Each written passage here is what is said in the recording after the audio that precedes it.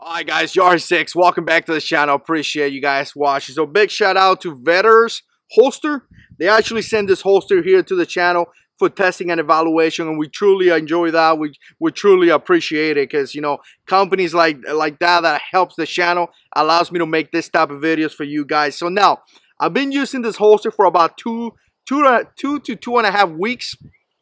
And so far, I like it. I dig it. I think it's a nice system. Now, as you guys know, I got a Glock 42 with a TLR-6. I've been carrying this, or you know, EDC in this handgun, and I needed a holster. So when I got in touch with this holster, or when they got in touch with me, I was like, great, let me try it out. Let me try something out with a TLR-6. And this is what I got, guys. I mean, excellent holster. Like I said, I've been using it for about 2 weeks, and it works really well. Now, some of you guys are going to say, well, there's so many guided holsters out there that it's difficult to pick one. And that's totally true. Like, there's so many companies that is crazy. So I figured that I asked some questions to see which, you know, why this one is kind of better than all the companies out there. First of all, check it out, guys. It comes with this bag.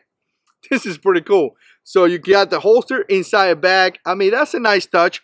Obviously, the bag is not like, you know, something that is a requirement. You're not going to use the bag, but it's kind of nice that they go that extra step. You also get a sticker, which is kind of nice as well.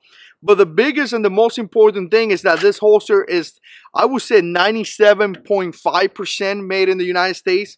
Everything that you see here from the guided is 0.08 or 0.80. There we go. From this clip right here. Everything that you see is made in the United States, with the exception of this screw right here. Now, I talked to Kyle from the company, and he said that they're trying to find a company where they could buy this piece. Something like that, he told me in the email. Once they get into that, this holster will be 100% made in the United States. So again, family-owned business, making things, you know, making a business here in our country, making holsters for you guys out there. 97.5% of the stuff already is made in the United States. To me, that is just awesome. You know, I don't know about you guys. Let me know in the comment. But to me, that is just awesome. Now, take a closer look at this holster, guys. Obviously, you can see how well molded it is. I mean, it's just excellent. All the edges right here works just fine. I mean, you could just put your finger through it, and it's just excellent. I mean, retention, you could work with the retention. Now, this one right here, you hear the retention right there.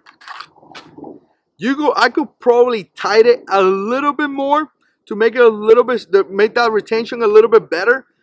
But I kind of like it like that, because once I put the belt through, this is inside the waistband, obviously. Once I put my belt through, that belt also gives it a little bit more retention, and so far it's working great. So again, but you have the ability to, you know, make it as tight as you want, make it as loose as you want, make it however you want it. So I kind of like that. So check it out, guys.